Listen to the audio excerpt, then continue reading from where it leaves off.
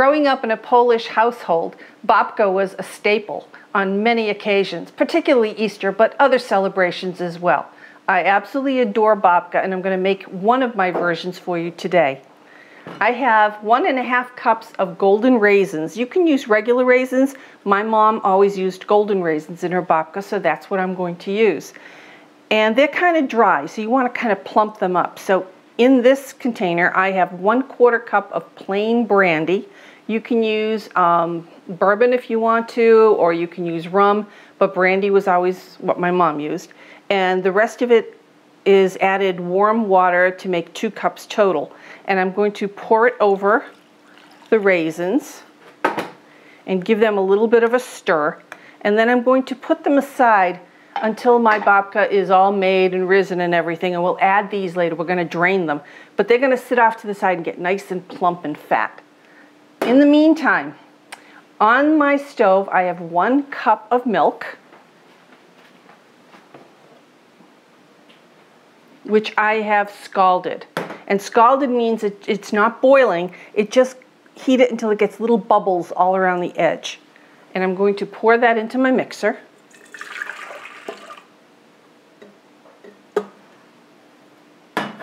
And I'm going to add to that 3/4 cup of flour. This is all the flour I'm going to use in the whole recipe. There's 3 1/3 cups in this bowl. I'm going to take 3/4 cup out and add it here.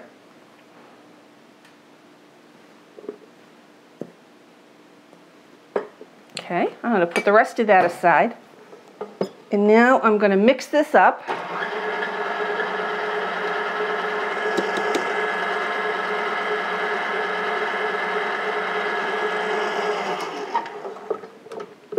Just want to get the sides cleaned.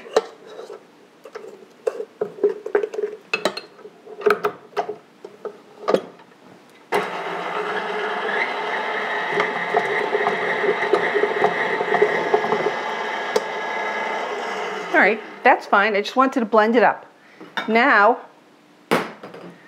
I'm going to get the yeast started and start proofing that. I buy my yeast in bulk and then I keep it in a jar covered in my refrigerator because I bake a lot. If you're going to use the ones in the envelope, you want 2 envelopes. Otherwise, 2 tablespoons of yeast.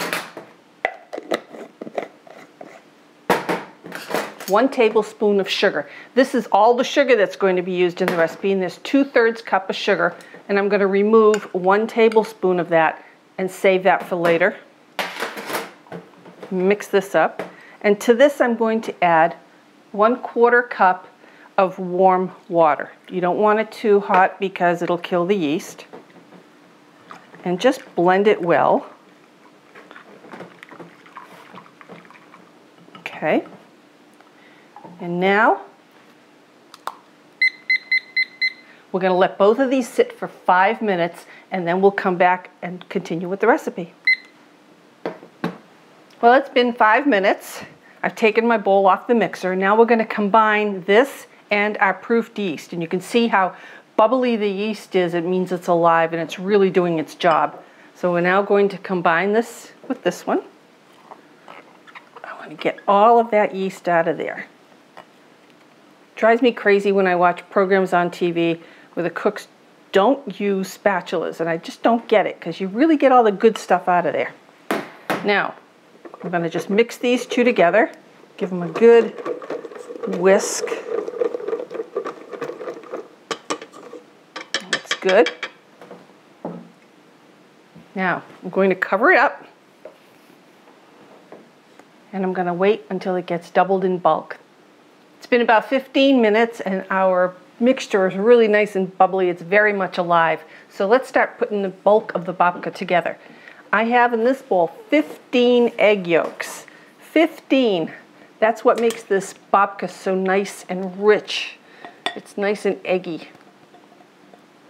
Put that in a mixer bowl. Okay. I'm going to add to that 2 teaspoons of salt. And then we're going to put it on our mixer, and we are going to let this mix for about 5 minutes until it gets nice and light and lemony colored. and thick.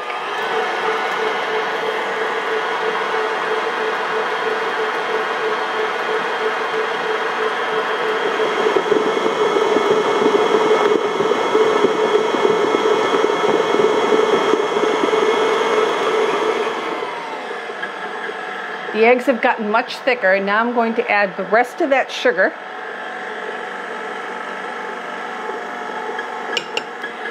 And I'm also going to add 1 teaspoon of vanilla extract. This is my homemade vanilla.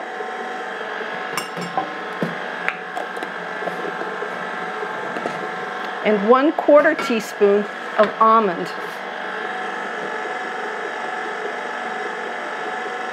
Almond's very strong, so you have to be very careful. And just blend that up real quick.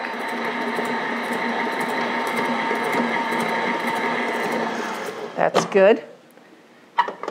Now I'm going to take this off, and now we're going to add this yeasty mixture to it.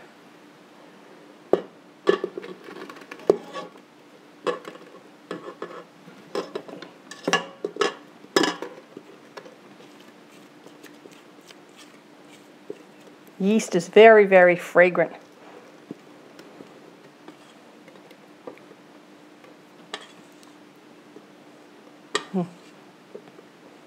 Okay. I'm going to put it back on the mixture to blend.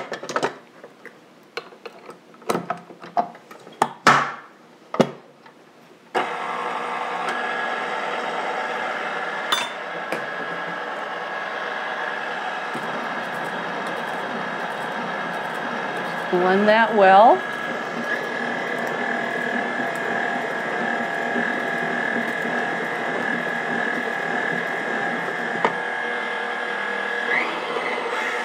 Okay. Take it back off just because it's easier for me to add the flour. Now I'm going to add the rest of the flour from the beginning that I told you about.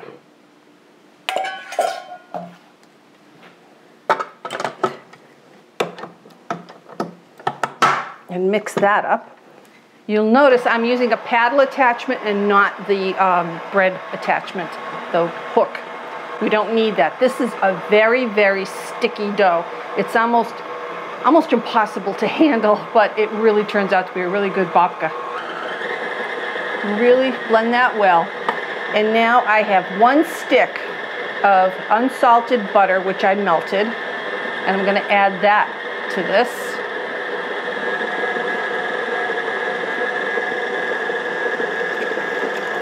Whoa! There you go. That's why you should have it on low. Okay, finish blending this. Boy, I really got buttered.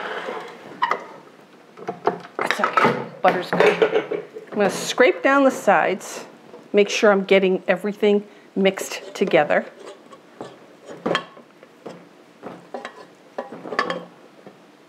And I'm gonna let this mix now for about 5 minutes. And no, I did not forget about those raisins. We will add those pretty soon. So now, 5 minutes. It's been about 5 minutes. Now I'm going to add those raisins in. They're nice and plumped up.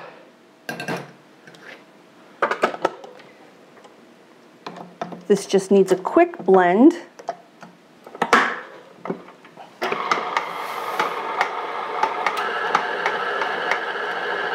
And now as soon as this is blended, I'm going to take the paddle attachment out and I'm going to cover it with plastic wrap, and then we're going to let it sit at room temperature for about 1 hour to 1.5 hours. I'm going to let it at least double in bulk. So you can see it is very sticky. And very eggy. You can, how bright yellow it is. Want to get off as much as I possibly can.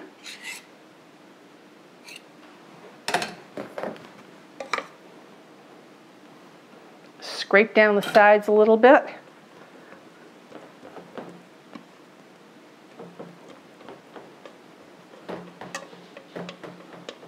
I can tell this is going to be a really good babka. Get a piece of plastic wrap.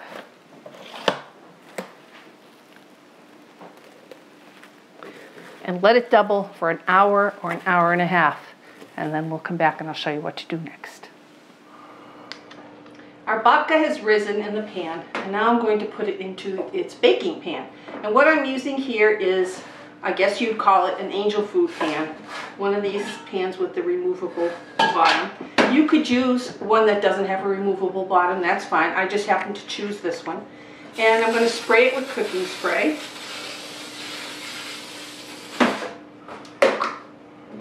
Now, this is not the easiest dough. Excuse me, I got the aerosol in my throat. Not the easiest dough to get out. So I have a thing of water here because I might need to wet my hands. And I'm punching it down. Whoa. Now, from here to there. Because it's so sticky and it sticks together. It's not like dumping in cake batter, where you can just pour it in and move the thing and pour it in.